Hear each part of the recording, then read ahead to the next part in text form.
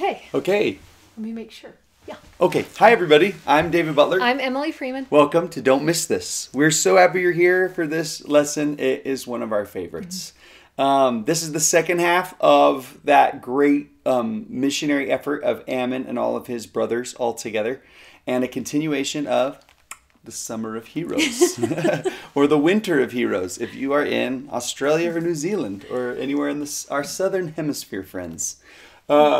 Okay, our heroes today are this group of people that are just fantastic, and they have such a long-lasting impact. And really, we're about to get into the war chapters of the Book of Mormon, and all of those wars are going to start being fought over this conversion process that happens in today's chapter. So like it's dominoes all the way through the end of the Book of Mormon.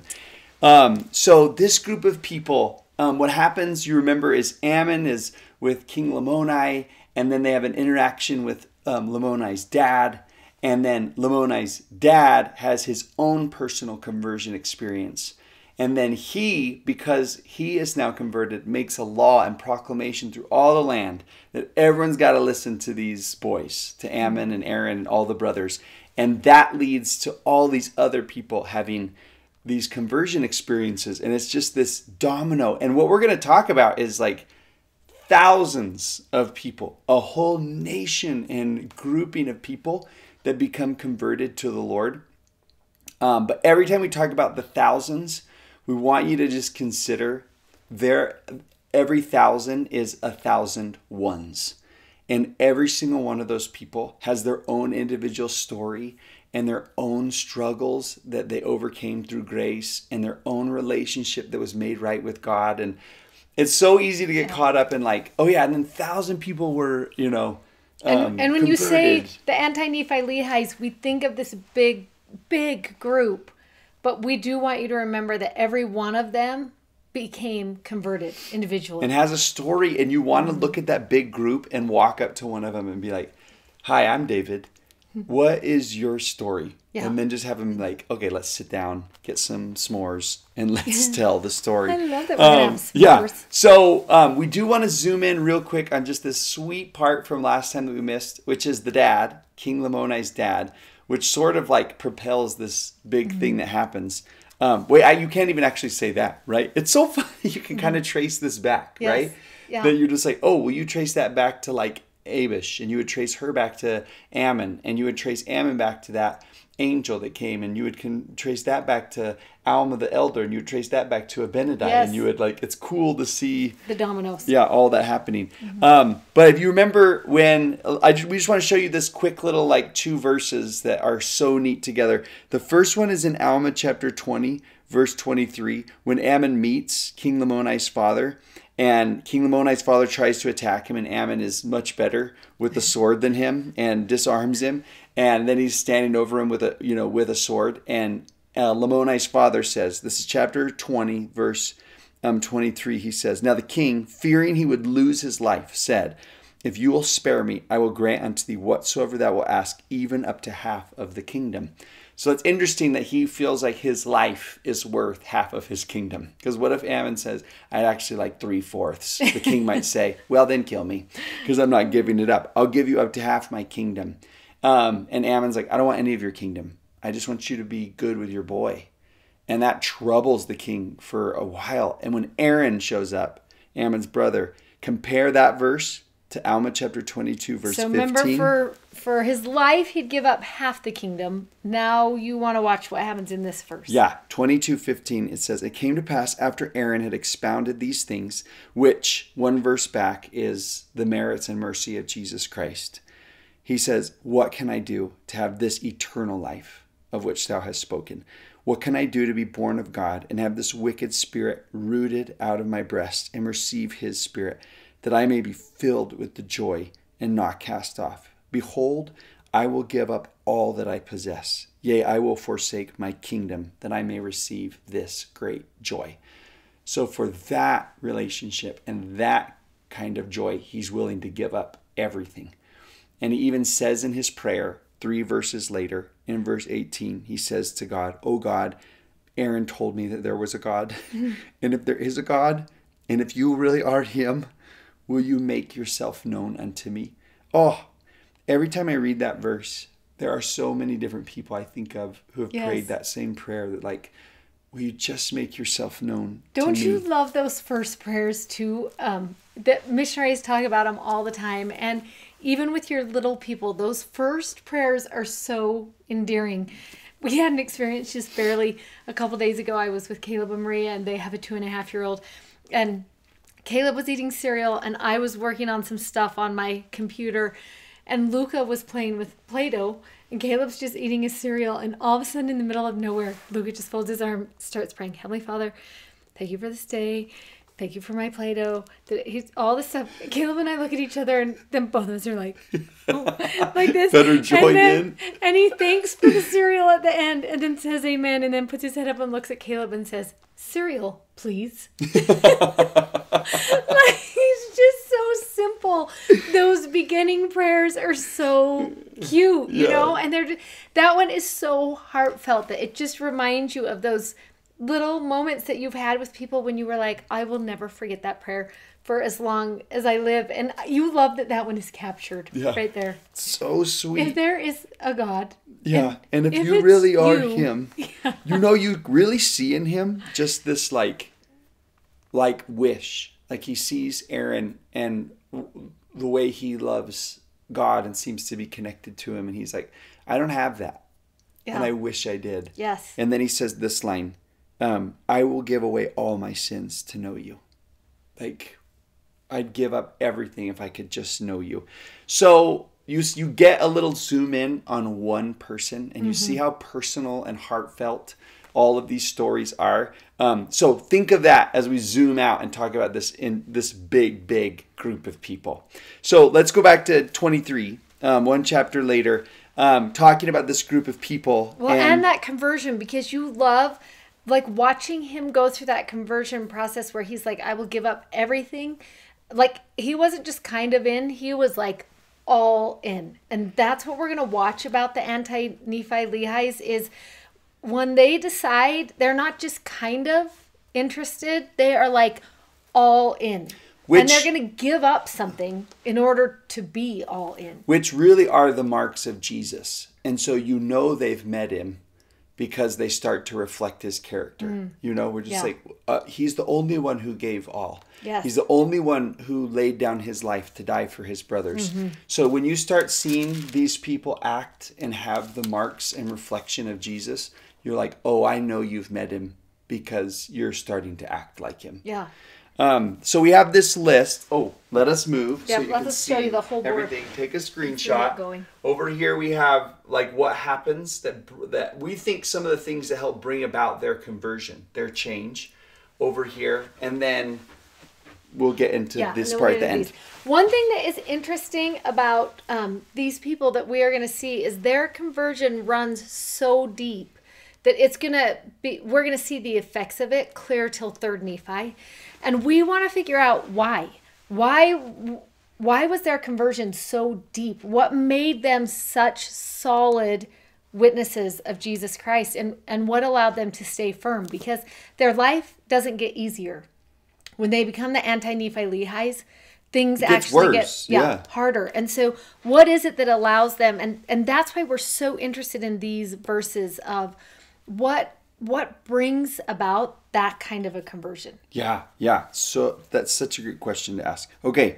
All right, 23. We're going to go through verses 6 through 8, or where we're going to find these, and then in verse 17. And that phrase down at the bottom of that list that we're so focused on is they never fell away. How? Why did that happen? Okay, starting in verse 6, we'll just read these. And as sure as the Lord liveth, so sure as many as believed, or as many as were brought to the knowledge of truth through the preaching of Ammon and his brethren. Let's just stop. That's number one. Yeah. Number one is it came about because Ammon and his brothers came to preach to them. Somebody came and told them the story of Jesus. And that's how it all starts, right? And that's true for all of us wherever we are. Either we are the bringer of the good news or we're the hearer of it. And I think the process of conversion is ongoing. So we're either one or the other all the time throughout our life. Yeah, I love that you just said the bringer of the good news, because Ammon did not walk in and say, my message to all of you is you got to stop killing people. You got to stop being so Yeah. rebellious. The message he came in with was the mercy of God, right? And Yeah. the And right the and the plan of redemption through Christ. and restoration and All healing. of those and, things. Yeah. That's what he came in with. Okay, the second thing we have on there is the spirit of revelation and prophecy. Remember how we love to connect that spirit of prophecy with the book of Revelation, that it's the testimony of Jesus. But somebody comes and there is a personal connection with heaven for these people. And because the Spirit is the one who converts, right? We can teach, we can preach, we can testify, we can bring the witness, but it's going to be the Spirit that is going to convert. And I love that it is that spirit of ongoing revelation. That's the second thing. So they're noticing this was the pattern for us. First, someone came and taught us. Second, that it was revealed to us through the Spirit. What we were being taught was true. Then the next thing it says, and the power of God working miracles in them. I love this one. That is my favorite word in that one is in, right? That it's just like those great miracles, the ones that were the most impactful, happened on their insides, right? Are there miracles that you can see happening on the outside with situations? Yes, but they are not the great ones that lead to lasting conversion. Do you remember David O. McKay saying, the greatest battles are fought within the confines of the human soul? It makes me think, therefore, the greatest victories are won in the confines of the human soul as well. And that's what you see so true here. And you just love that once you have accepted that preaching and once you are allowing the Spirit to work in you, you're going to start experiencing miracles. I love the thought of that life with God is a life with miracles. That's just what happens. And a high percentage of them are happening on the inside. Yep. Every time we say that, we mean check what's going on the insides. Then it says, yea, I say unto you, as the Lord liveth, as many of the Lamanites as believed their preaching were converted unto the Lord, and never did fall away. And we want to connect that with our next one, number 4, which is, for they became a righteous people. They were converted unto the Lord. They weren't just converted, they were converted unto him. And remember that phrase, righteousness means to be in right relationship. So they came into right relationship with God and with their fellow men. And that's what happened. They started to mend the relationship that they had with God and others. Then it tells us that they laid down the weapons of their rebellion, and we remember that part. This is the part of the Anit-Nephi-Lehies that we remember. They dug that big hole.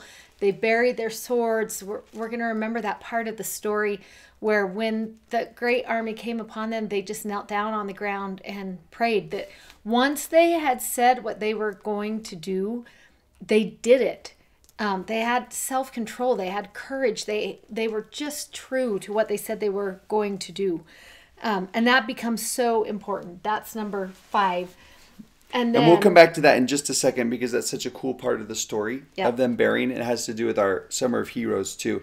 But the last one is in verse 8 and then also linked to verse 17. So Alma 23:8, it says, now these are they who were converted unto the Lord. And then 17 we'll get to in a second, but that word, my favorite word in that one is they were converted. Like they allowed themselves, like they didn't convert, they were converted. Like the working was done in them by him. And then after that, in verse 17, it says they take upon themselves a new name.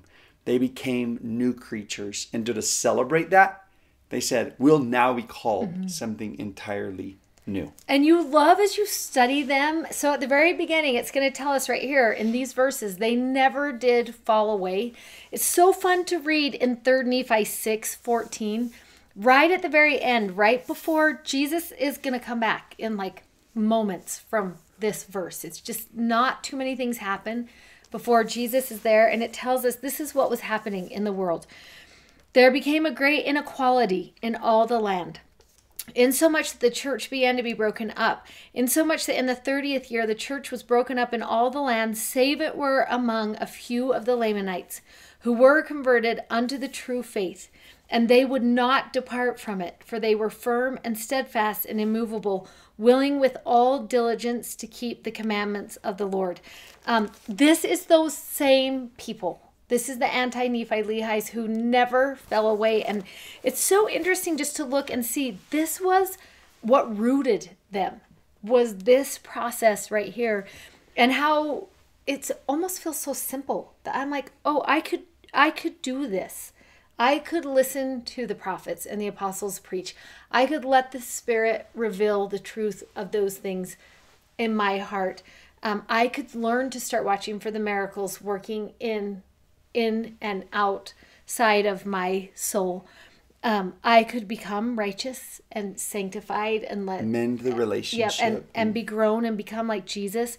And I can lay down whatever it is that's going to hold me back until I'm fully converted. But it's so interesting that we have to allow the conversion to take place.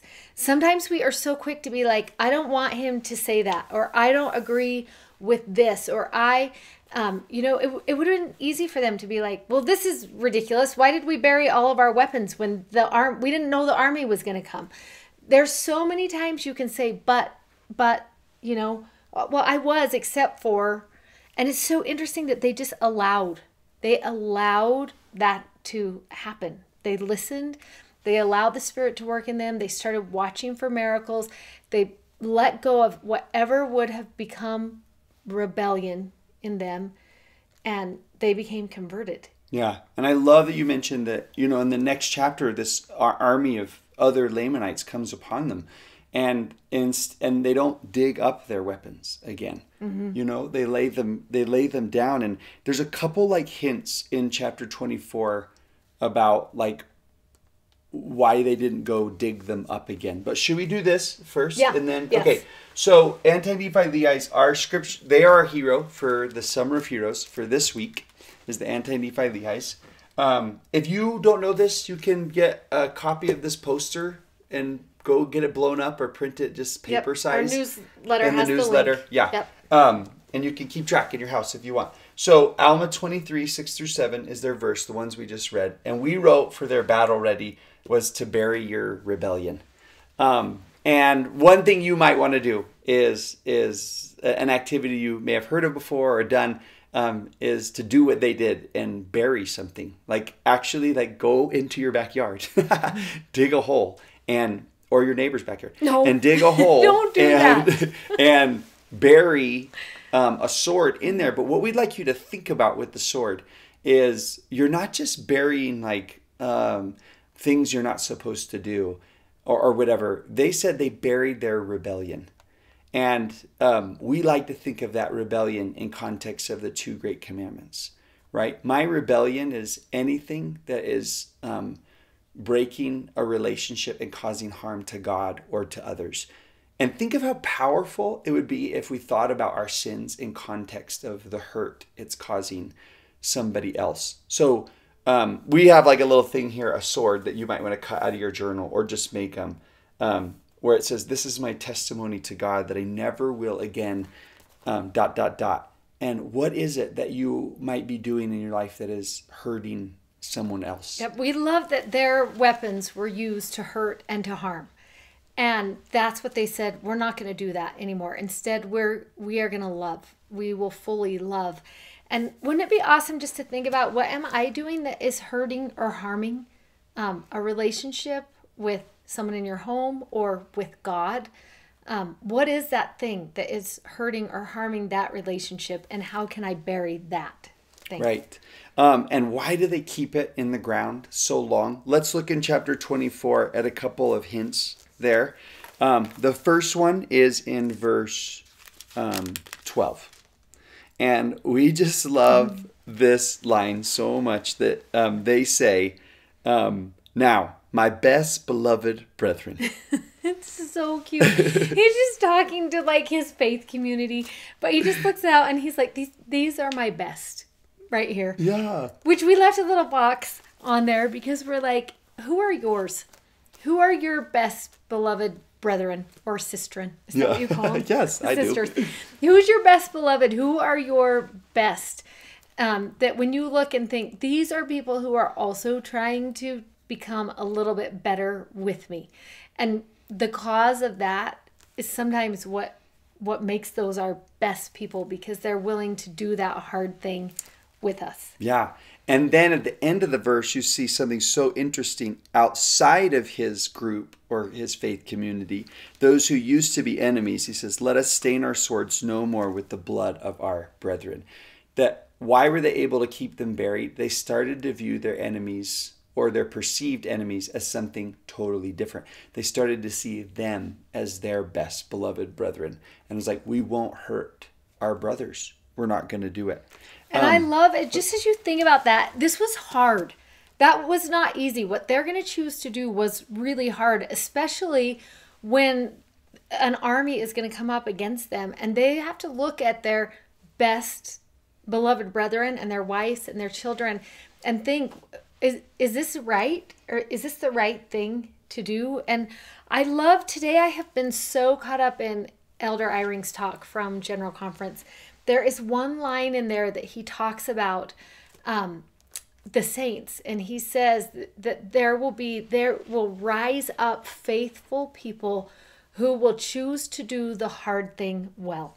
Isn't that a great line? Yes. There's so many parts of that line that I'm like, I can't decide what is my favorite word, because I love that he's going to rise up a group of people, and they're going to be faithful people who will choose to do the hard thing well.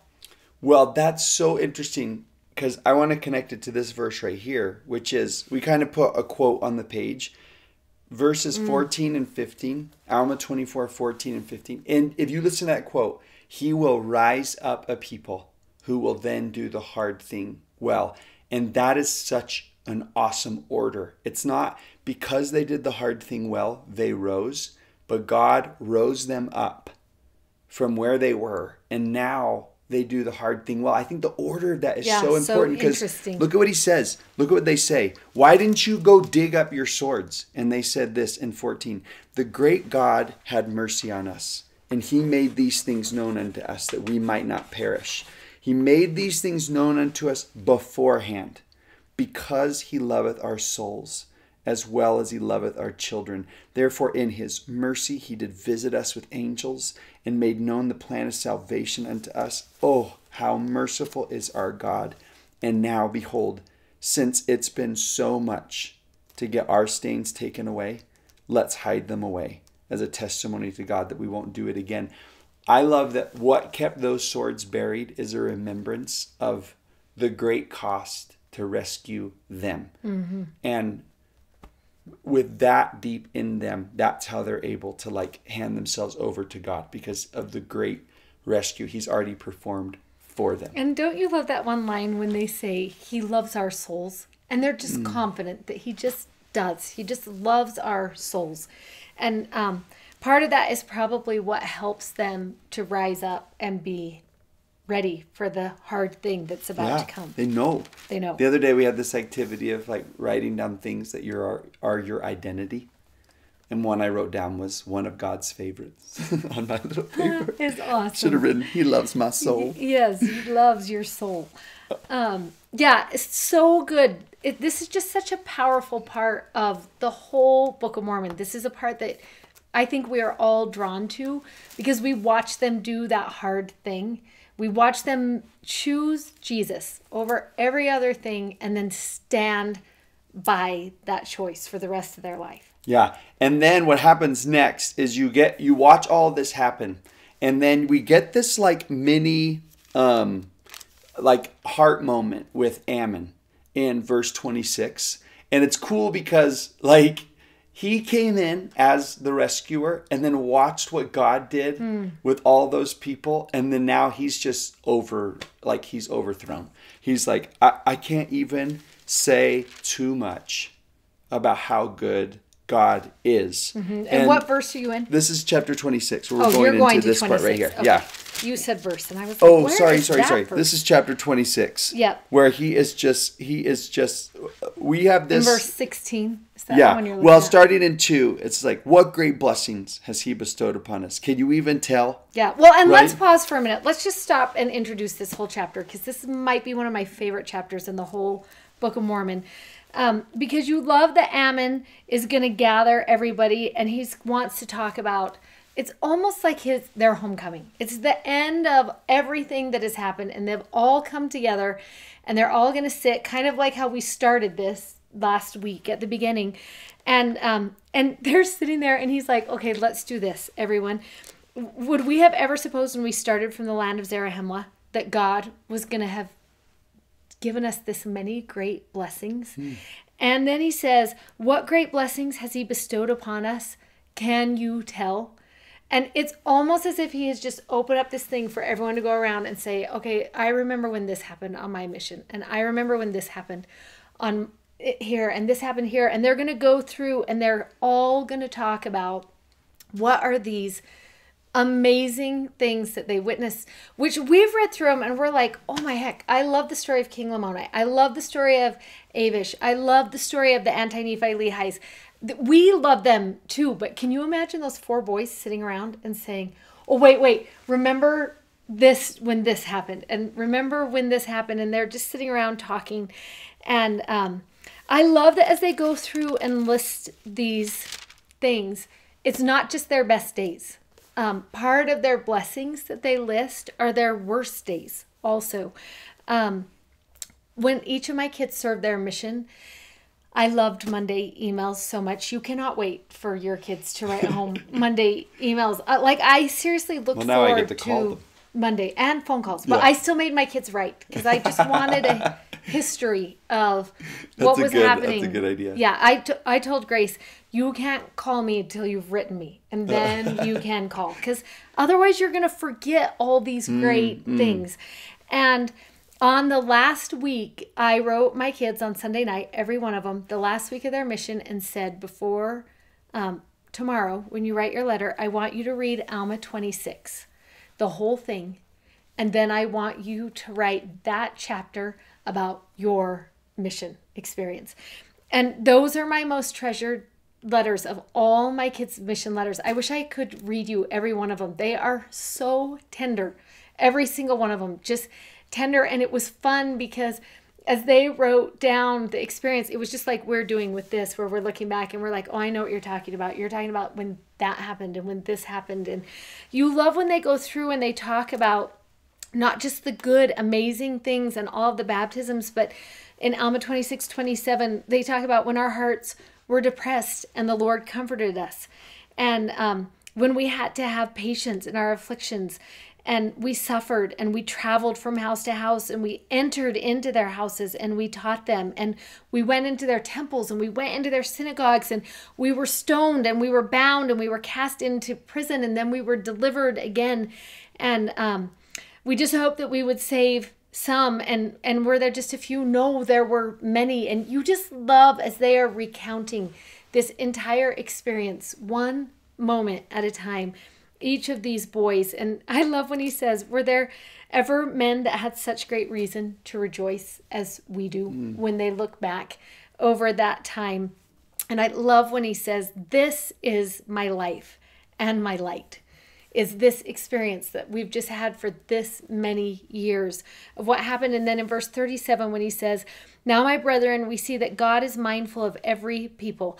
This is what I love the most, is at the end, they're like, what did you learn from your mission? What did you learn from your experience? And I love when he says, this is what I learned, that God is mindful of every person, no matter what land they're in. And isn't that true for everyone? You would say that about Korea, and Caleb would say it about Croatia, and Garrett would say it about the people in Colorado, and Grace would say it about the people in California, that this is what I learned from my mission, that God is mindful of people wherever they live, in whatever land, and he numbers them, and his mercy is over them. And then I love when he says this, now this is my joy and my great thanksgiving. Like, if I had to tell you anything, it would be this. And it's such a powerful moment. And we can have those too. If we've served a mission, then that. But any calling you've ever been in, or coming out of a really hard period of time, or even like at the end of a month or the end of a year, to be able to like look back and do something similar. Yep. And just say, here, we left you a little square. What great blessings have been yours can you tell? And to go back and just list even 2020 so far, to just stop and be like, this has been hard, but this is where we've been delivered. This is how we suffered, but this is where we saw the Lord. And to and just take the time.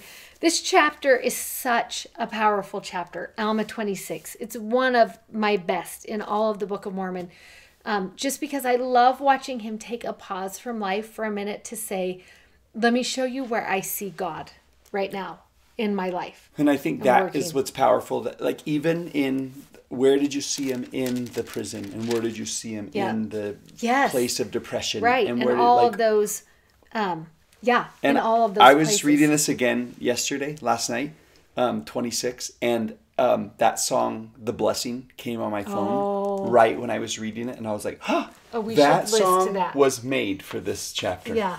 So we'll link to this, the best song you've ever heard in your whole life.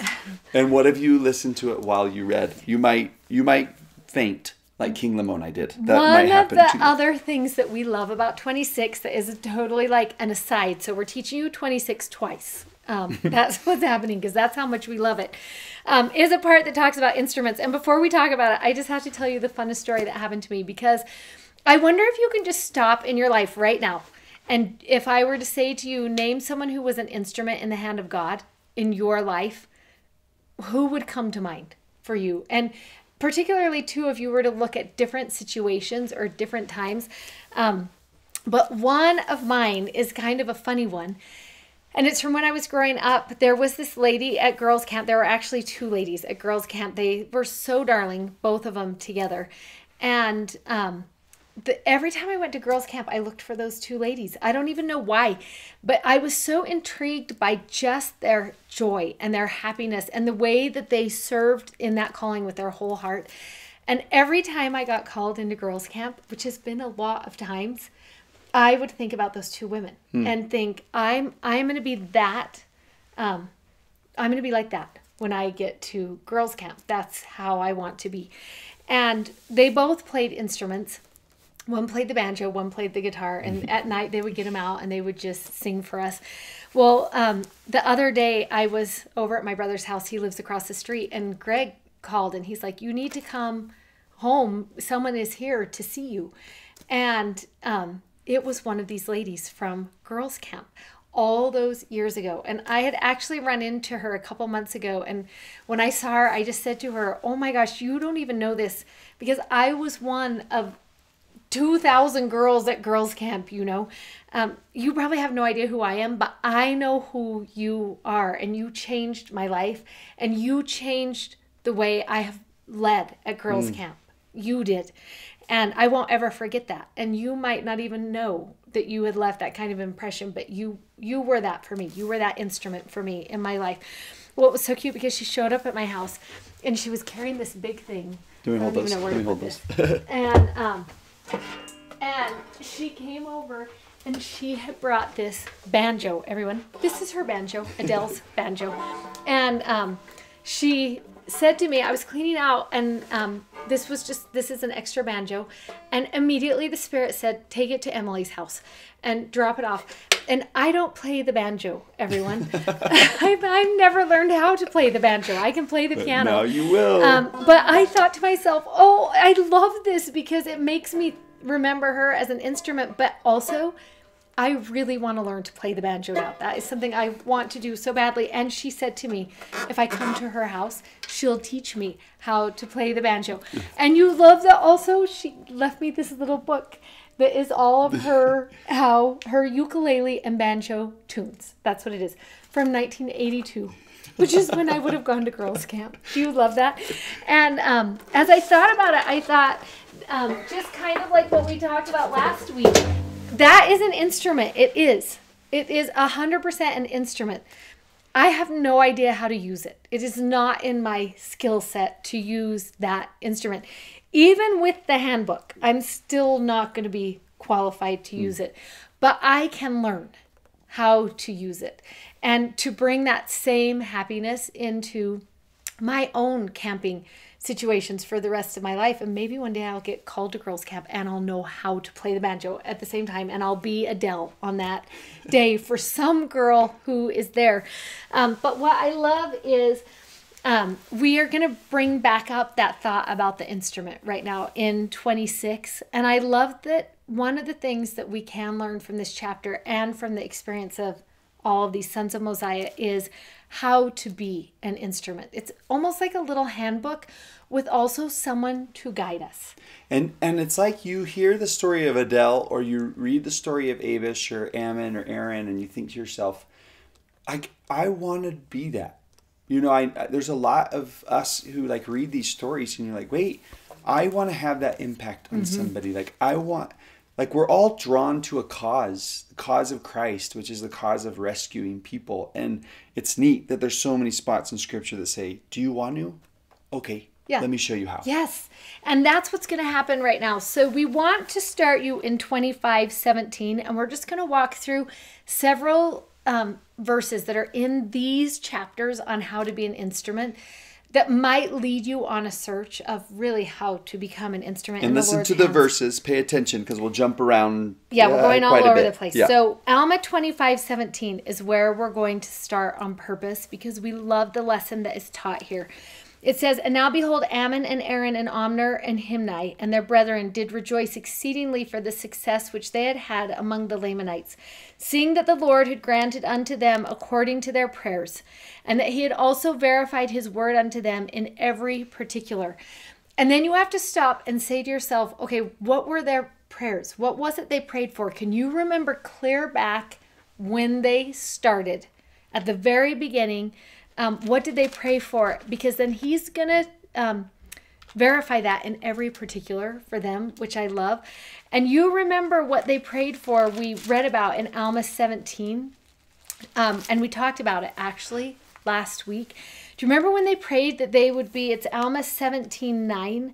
"It came to pass that they journeyed many days in the wilderness, and they fasted much and prayed much, that the Lord would grant unto them a portion of his spirit to go with them and abide with them, that they might be an instrument in the hands of God." So the very first thing they did is to pray that the Spirit would be with them, that they would be instruments. And then you love that he says that what they saw at the end of their mission is that the Lord had granted unto them according to their prayers, and he had also verified his word unto them in every particular, which is so awesome. So then we get to this mission reunion, homecoming moment that we were just talking about. And they say, "Can you believe he gave us such great blessings? And what are the blessings? Can you tell?" And then in verse 3, he says, "This is the blessing which has been bestowed upon us, that we have been made instruments in the hands of God to bring about this great work." And you just love that they were witness to the fact that God could make them the instrument he needed in that moment. He taught them to play the banjo. Yeah.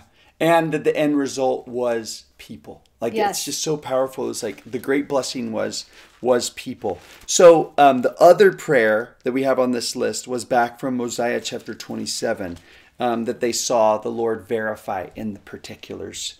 And it was in 36, they said, Mosiah 27:36, remember when they first wanted to go? They said, "Thus they were instruments in the hands of God in bringing many to the knowledge of truth, yea, to the knowledge of their Redeemer." That their prayer was, help us introduce people to Christ and experience him the way we have experienced him.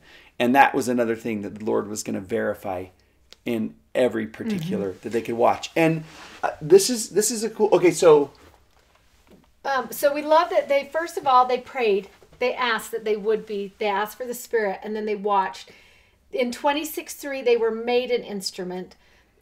Part of the particulars were that they would bring souls to Christ.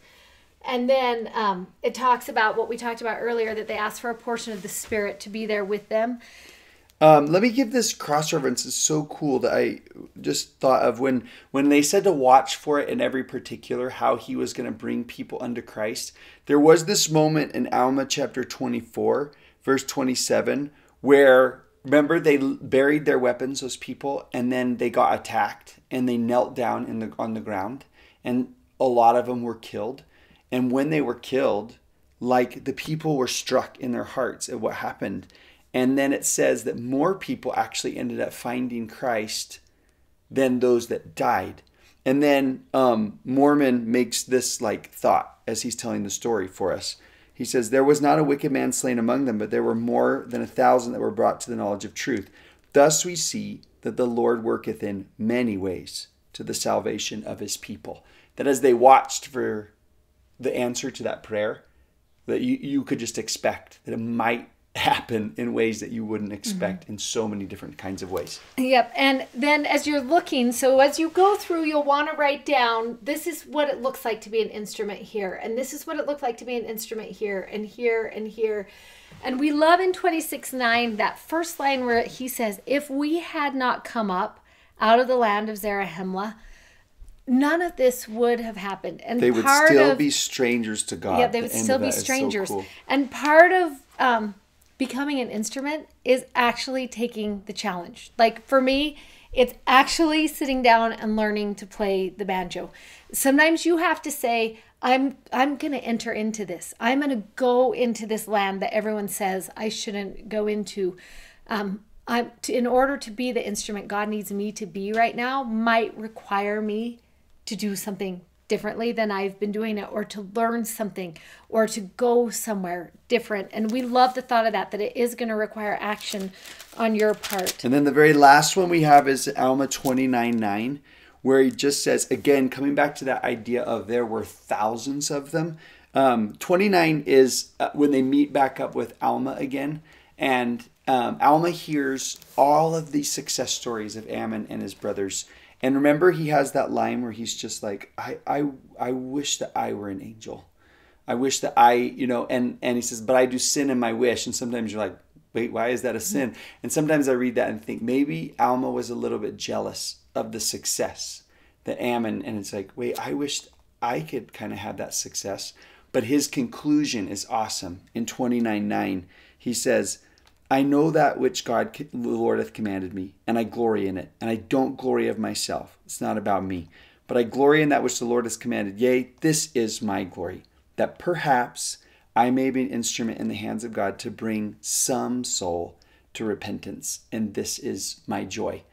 And we love that idea of just some soul. Mm-hmm. What if all of your efforts and all of your things, sacrifices that you laid down were to bring it about for some soul? And just that thought of what I was talking about before, those two women who came to girls' camp every year for as long as I can remember girls' camp, and showed up and played their banjo and their guitar and had no idea that they were affecting one girl so much. And I'm sure I was not the only girl in girls' camp who was affected by that. But I was deeply affected by that. And I've had the opportunity to be at girls' camp more than 15 times in a leadership position since then. And every time I've been extended the call, I have been so excited because of those two women. Left that kind of impression. And you just love that there's going to be some soul that is going to be changed because you were willing to be an instrument in that moment. And we may never know who it is, but it will be true. We want to end with this last story of this group of people who live in a place called Jershon, who get to become instruments in the hands of God in another kind of way. And when Ammon and this group of people have converted, they keep getting attacked by these other armies. And finally it gets to the point where Ammon says, we got to go. We can't live in this land anymore. And if you go over to chapter 27, his idea is, let's go to my land. Let's go back into the land of the Nephites, and they will take care of you. And King Lamoni at first is like, I don't think you remember all the bad things we did. Remember, we've had this really great experience together, but your people back home have not had this experience with us. So I don't think they're going to want us coming into that land. And Ammon says, this is such a great line. If Are you go in 15? to 27, oh no, I want to start in 9 because 9 and 15 are so yes, good. they're so good. So in 9, he says, let's rely upon the mercies of our brothers. He says, let's go give it a try, and let's just rely on the fact that they will be merciful to us. And remember, then mercy 15 means is, especially active compassion. So it's just so neat to be thinking we are gonna rely on their especially active compassion in this moment, and we're gonna hope that they have some. And don't you want it to be said of you that you would be somebody who could extend mercy like that? that someone could rely on your mercy. Like, Yeah. what if it, or in that verse 15 where it says, let's go try the hearts Oh, I of our love brethren. that line so much because Right? remember, this is Ammon who was like, I'm going to go there and I'm going to win their hearts. And he did, right? He won their hearts. These people would do anything he said. And you love that he's like, okay, now let's go back and try the hearts of my people. Right. And see what they will do. And it's cool that he's just doing that. And like, oh, you kind of want to be a person that when they tried your heart out, they found something good. Yeah. You know? And they do. They go to the people and they say, you can come into our land. And if you go down to verse 24, it says, behold, this we will do for our brothers. Now the Nephites are calling the Lamanites their brothers.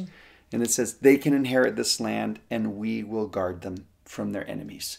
Right? We're not only going to let them live with us, but we're going to guard them. And we are going to protect them from their enemies. And you love that they're both going to take care of each other, because the people from the land of Jerushan say, we will guard you. And the Anit-Nephi-Lehies will give them a portion of their substance to assist so they can maintain the armies. And I think that's so important to realize. We're asking you to give, and we're also willing to give. You know, there is something in the give that strengthens that bond. From both of them. And then 27, maybe we'll end on 27. Let's just say what happens in the next chapter, 28, 1 through 4. The Lamanites really do attack, and the Nephites put their money where their mouth is, because they attack and they defend them, and it was a significant loss. And it's so touching to me to think that this group of people said, we will take a hit for you. We will take a loss to guard you and protect you. And they really do. It's a sad scene, but it's also beautiful at the beginning of 28. But 27 really might wrap up this whole lesson today, which is, man, this is what they say. They were numbered among the people of Nephi. They became their people, right? They were no longer like, oh, there's this group we're protecting. They're like, you're now us.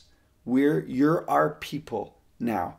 And they were distinguished, and this is what they were known for, all of them, for their zeal towards God and towards men. That is what they were known by. Those were their marks, the marks of conversion, right? How do you know that something happened in you? It's like, oh, because of the way that they treat other people and their zeal they have toward others and toward their God, which really we could say are one and the same. Yeah. There's powerful lessons in here, even for our day, as you look at everything that's going on and just think, are we the people who are merciful in this situation? And all of us need to see, do we have a heart of mercy? If our heart were to be tried, do we have a heart of mercy? And do we love like that? Are we willing to bring people in and just, I feel like we're so quick to say, except for what if they do this, or what if this happens, or what if this is the circumstance, or what if, and it's so interesting that there was like no what if. In fact, they could have been like, and what if a whole army comes and kills thousands of us? And God was like, yes. Yeah. But then you'll still have mercy, and you'll still guard the people, and your hearts will still be tried. And what you hope at the end is that our heart is good. Yeah, right. That I will be my brother's keeper. Yeah. Love is the only weapon that actually worked, you know? Yeah. So it's a good one. So good. 2 good weeks in a row. See you Okay, next week. see ya.